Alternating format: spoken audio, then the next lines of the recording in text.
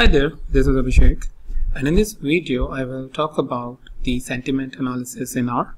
So sentiment analysis is the part of the text analytics, and in this particular domain we basically try to analyze the speeches or the words that people are talking about and whether they are feeling positive, negative, or kind of a sentiment that they are feeling when they are talking about.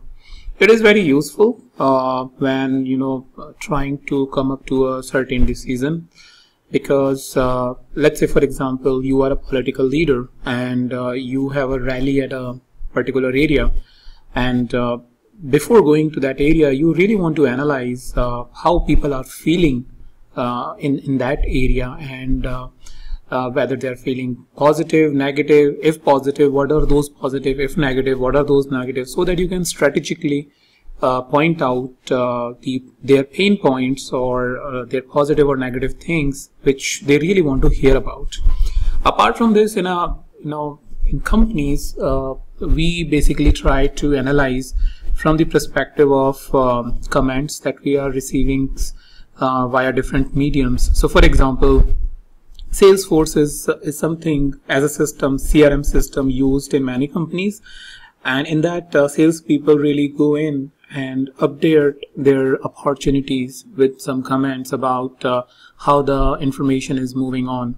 So based on their comments, if there is some negativity or some negative comments that you identify as a sales manager or a sales VP on your opportunities, then you can basically have a proactive communication with your sales field staff and try to see why things are not going good in a particular opportunity or a group of opportunities, and do a corrective action well in advance to take an advantage and close the opportunity successfully. So just trying to give you an idea how you can really use it in a domain, in your respective domain.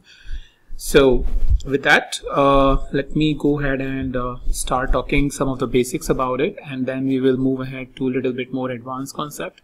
And before I move ahead, just a quick information that if you are interested in learning ClickView, you can visit my channel Data and Tools, and if you are interested in Tableau related tutorial, you can visit my another channel BI and Programming Tutorials, where I am currently posting the Tableau videos. Alright, let me go to R Studio and show you the things in action. Here I have. So here is some of the very basic examples I have taken to develop a basic understanding about sentiment analysis, and the package that we are using is the sentimentr. So let me press Ctrl Enter, and that's how we are importing the library. If you don't have the sentimentr package, you can use the install.packages command and get the sentimentr package. Some text. So this is the text, a dummy text that I have taken, and just entered a couple of sentences over here, like this is a very beautiful day, I am not feeling good, I hate it when it happens, the product is good but expensive at this price, I love you, and things like that. So let's try to see it. Control Enter, and then let's try to run the sentiment analysis on these sentences, like this is a beautiful day, I'm not feeling good.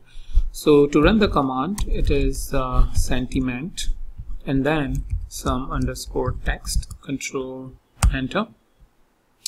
So when I do a Control Enter, you can see that there is some analysis, or some numbers have been given.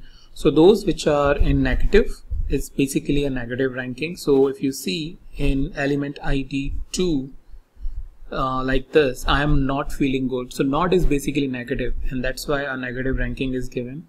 And I hate it when it happens. So the word hate is used as a sentiment, and it has captured and given you the ranking 0.30.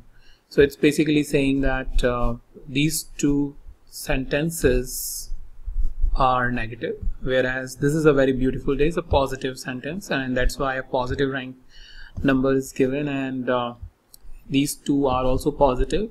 The product is good but expensive at this price, and I love you, so some better positive ranking for I love you as compared to this one. So this is how the sentiment analysis basically takes place, where you have a very good control over the based on the numbers that is given, and you can basically categorize the number. So for example, anything less than 0, that means anything in negative, is a negative sentiment, and anything is positive is a positive or a good things or good sentences. Apart from this, you can also do deep down into categorization. So for example, if you have a lot of words and you have a range of, let's say, -1 to +1, then you can say that anywhere between 0.5 to 1 is very good, or 0.8 to 1 is extremely happy. People are extremely happy. Anywhere between 0.5 to 0.8 is very happy. Anywhere between 0.3 to 0.5 is good. I mean, they are happy. Anywhere between 0 to 0.3 is kind of neutral. Same is on the negative side. So in that way, you can do a good categorization and basically see your analysis in action. So this is just to give you an idea about how things happen when you are basically doing the sentiment analysis. And as you can see, it's very simple. You just take the text from your data frame or from your source file and just run the command sentiment, and another column will be, you will be having a column sentiment, which you can add it back to your data frame like this. So one of the things, if you have noticed here, in case of element ID, this is a very beautiful day and it is finishing, but in case of second sentence, it has basically two sentences. I am not feeling good, I hate it when it happens, and you have got basically two rows. And in that way, if you are taking the sentiment back, it will not be properly adjusted to the text rows that you will be having in your data frame. So what you can do is basically use the sentiment underscore by and just use some text. And if you press Ctrl Enter, now this all of the words or all of those sentences which is in one single quotation like this is basically added to just one row. So 1, 2, 3, 4, and these two values have been aggregated to 0.37, as you can see, in negative, and you are just getting a combined output for this entire line. So it is very helpful because generally people don't stop with just one sentence, and they have a supporting sentences about what happens when a particular situation is occurring. Like in this case, I'm not feeling good and I hate it when it happens.